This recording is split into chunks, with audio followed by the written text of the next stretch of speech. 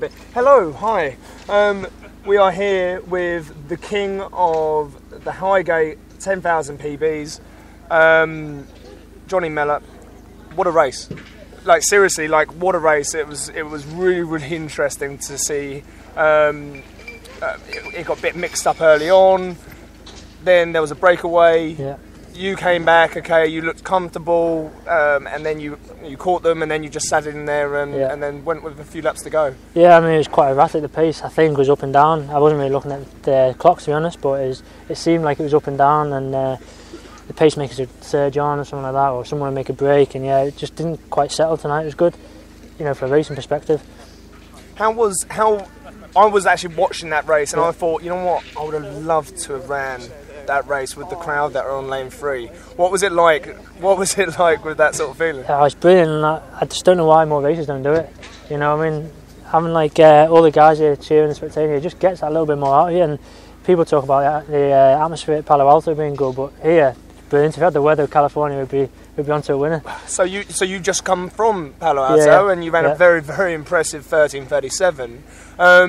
Yeah, I mean, you know, if we do get nicer weather, okay. Hopefully, global warming will make this pick happen. Up a little bit, yeah. Yeah, but you know, maybe at the end of our life, okay, that will be there. But I mean, how does it compare on the circuit? You do a lot of races in the States. How does it compare this event to abroad? It's great. I think it's in this country the closest thing we have to it, really. And I think there's like clowns jumping up on the end. It wasn't you, was it? It wasn't me. No. I am a clown, but it wasn't me. That was Peter Scott, Scotty Too Hotty. Right. Well, it's great though, and that's what you want, really. And were you seeing that? Okay, well, we weren't meant to be distracting you, but were you seeing that when you were going round? Or, yeah, I was looking up, thinking, what's going on here? Like, but yeah, no, it was good, and just the whole atmosphere and everyone cheering like all around the track as well, not just on one straight. Really? You know, it was brilliant. You know, it's fantastic. Well, the bar actually sold out of alcohol. You can probably tell from my slurring here. It's now all here. We've got and they had to go out and get some more alcohol as well. So it's a good thing for the bar tonight, and they've taken some nice takings. I'm pleased we weren't too rowdy and everything else. Looking ahead, what are you looking at for the rest of the season? To be honest, at the moment I'm just taking race by race. I'm going to come do back down south again to do the London 10k on Bank Holiday weekend. You like it down south, don't you? I prefer up north, to be honest. Really? I do. We've got the weather and everything. Yeah, kinda. Women? I just paid £9 for my tube ticket. Oh, well, I know, £9. But you pay that for the weather. It's part of the deal. You pay more taxes. Will I go back with a nice tan? Probably, possibly. Depends which girlfriend. No, I'll say no more. I'll edit that.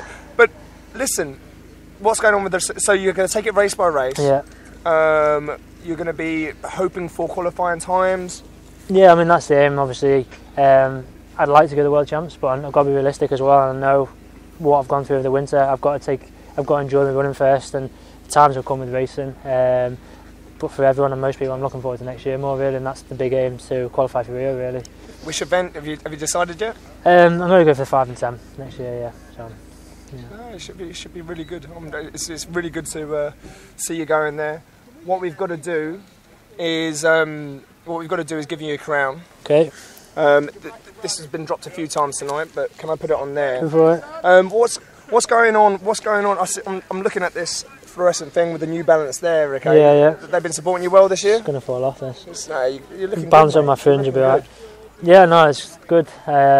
It's really good setup, and having like kind of a professional setup in Stockport, it's been really good. What's going on there? Okay, Steve Vernon's up there. Steve, Pete Riley. Got a house. I live with Ross Millington. It's just sort of supported by New Balance, and So this is a similar thing that's come from the States. I mean, we've heard of this. It's very popular in the States.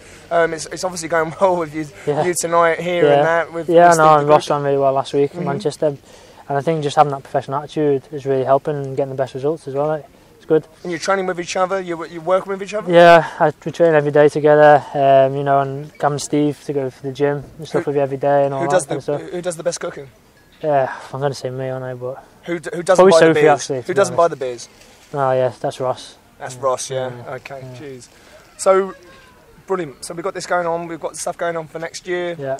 It's good times. You're now king. You're now king. Do I get to keep it? You don't actually. We've actually rented that for tonight. So sadly you can't. But Listen, congratulations. No, thank you very much. Cheers, guys. Hope to see you back next year. Yeah, definitely. Have a great end of the season. Yeah. Cheers, guys.